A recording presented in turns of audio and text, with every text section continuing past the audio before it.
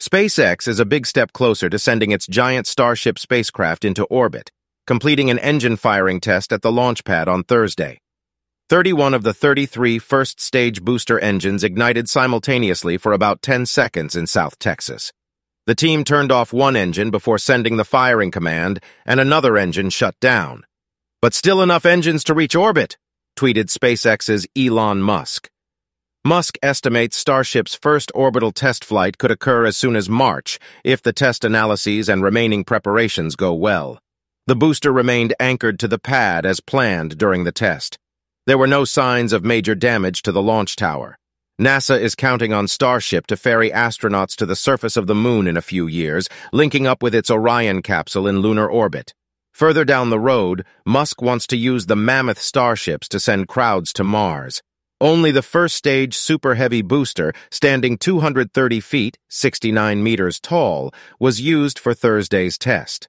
The futuristic second stage, the part that will actually land on the Moon and Mars, was in the hangar being prepped for flight.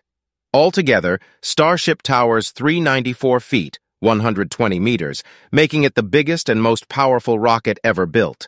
It's capable of generating 17 million pounds of liftoff thrust, almost double that of NASA's moon rocket that sent an empty capsule to the moon and back late last year. SpaceX fired up to 14 Starship engines last fall and completed a fueling test at the pad last month. Flocks of birds scattered as Starship's engines came alive and sent thick, dark plumes of smoke across the Starship launch complex, dubbed Starbase.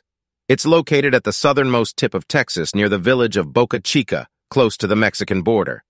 Now 4 astronauts fly SpaceX back home, end 5-month mission. 4 space station astronauts returned to Earth late on Saturday after a quick SpaceX flight home.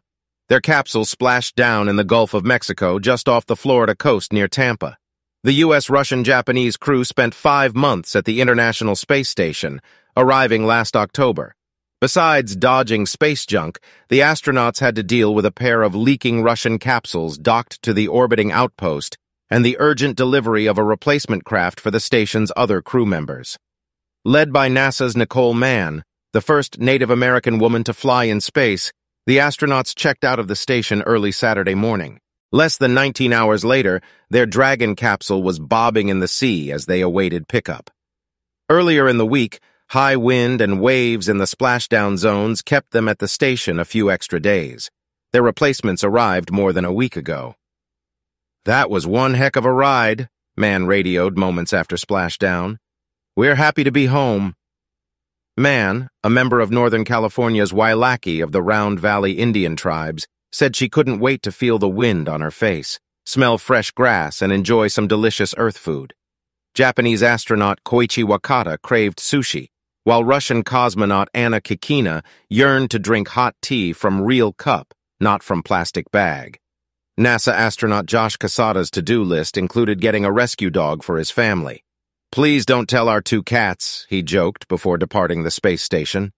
Remaining behind at the space station are 3 Americans, 3 Russians, and 1 from the United Arab Emirates.